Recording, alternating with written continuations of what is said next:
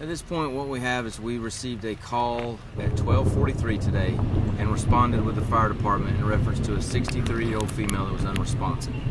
When the fire department and police officers arrived, they realized that the female was deceased, and the manner in which she was found was described to me as suspicious, as the initial responding officers put it.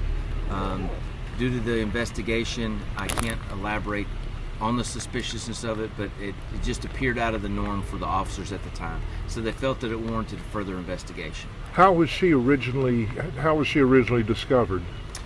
The downstairs is a basement apartment, and the deceased lives in that basement apartment. The people that live upstairs are friends and know her, and they left on July 6th and spoke to her on July 9th.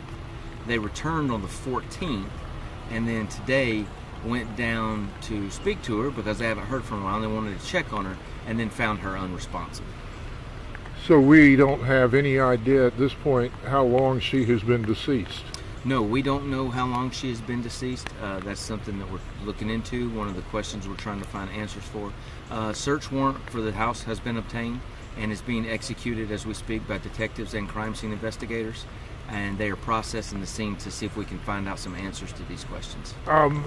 Was she what relationship, if any, was she to the people that she was renting from?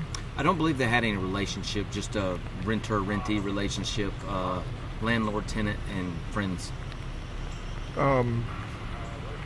Anything you can tell me that I haven't asked you? No, right now we're just in the initial stages. We just obtained the search warrant, I would say less than 30 minutes ago, and are executing that, so that will take some time there to find out what the manner of death is, or what the cause of death is, and that ultimately the cause of death will be determined by the medical examiner. Okay, how many folks lived in the house upstairs? Do you have any idea? Was there a family? Was it? What was the setup upstairs? I believe it was a family that lived upstairs. I don't know how many of them, and I only know of the deceased living downstairs, but by herself, but had family. Okay.